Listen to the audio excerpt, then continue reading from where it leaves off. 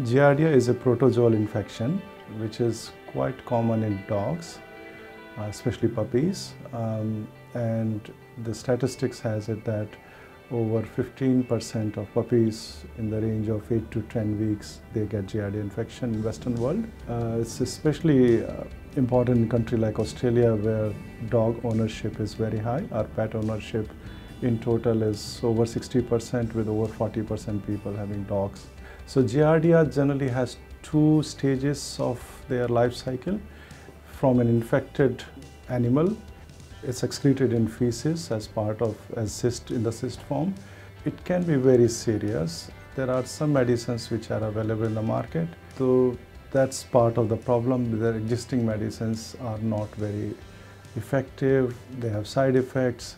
It can be treated, but then we are also seeing resistant strains of Giardia evolving for which the current medicines don't work.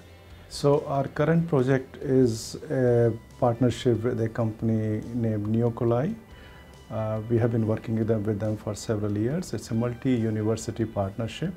We are developing a single shot formulation which will be in the form of an oral liquid which can be fed to animals once, and it will take care of all existing Giardia infection, including resistant ones. And another side story which is very exciting, cats also get Giardiasis very commonly.